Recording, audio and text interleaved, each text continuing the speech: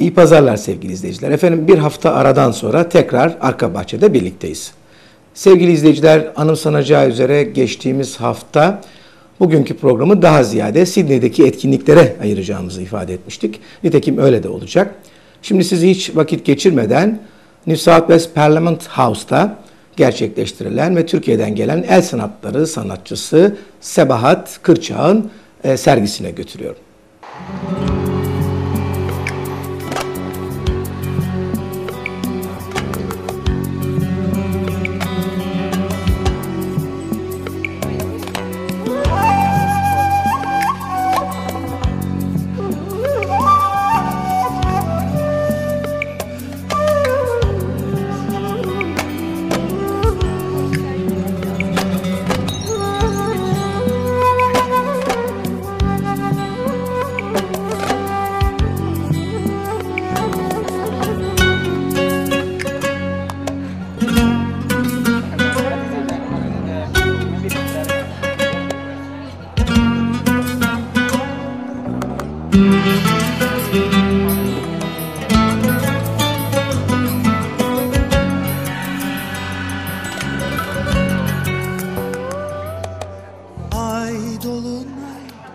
Dear guests, in this serenely evolving universe, such exhibitions at least contribute to the ensuring of permanence to some extent of the beauty of human-made art, which is carved in our hearts and minds.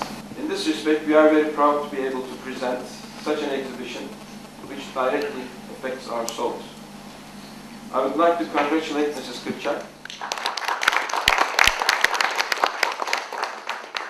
It's a great opportunity for people in our society to see your expertise, but also, as the Consul General mentioned, to see in some cases the binding of different cultures, so different, certain continuities in regards to these religious works. I've got to say that my own bias, I very much like these semi-naive works, the scenes of women and children and playing, and that's my favourite.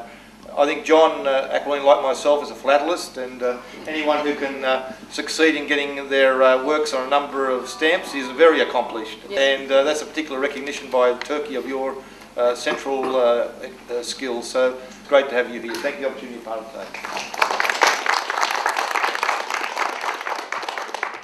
It's already been said that today is an opportunity to celebrate and also to bask in the multiculturalism that is very much Australia. And events like this help to reinforce that. Help to reinforce the fact that Australia is not only the recipient of people who've come from many parts of the world and have made Australia their home, but also the fact that they've brought their culture with them, and that Australia welcomes the many aspects of different cultures that come here from many different parts of the world.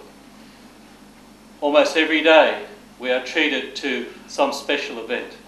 And I'm particularly proud of the fact as a state parliamentarian that we are able to hold an exhibition like this in this parliament.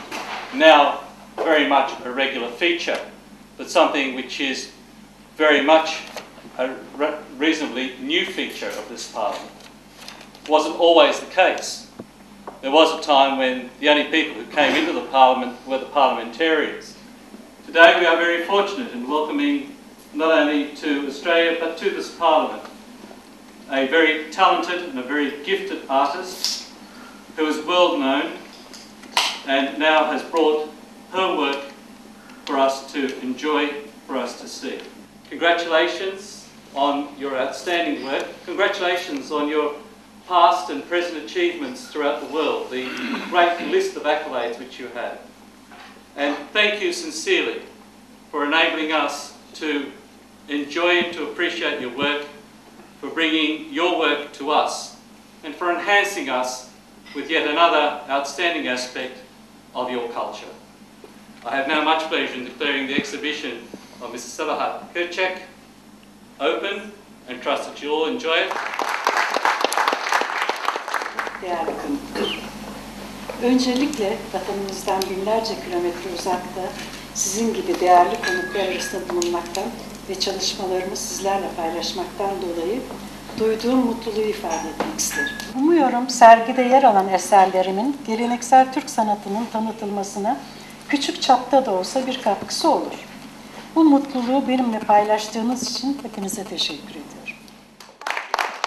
Evet, bugünün bir hatırası olarak bu küçük hediyeyi takdim ediyoruz.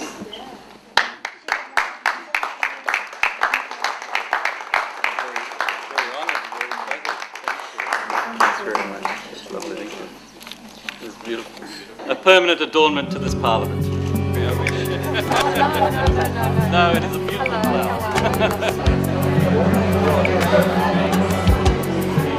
Hi, I'm just admiring the magnificent work, the intricacy of the brushwork and the beautiful form of the calligraphy, which unfortunately I can't read, but the work is superb and we're really enjoying the exhibition. Son derece güzel bir artwork.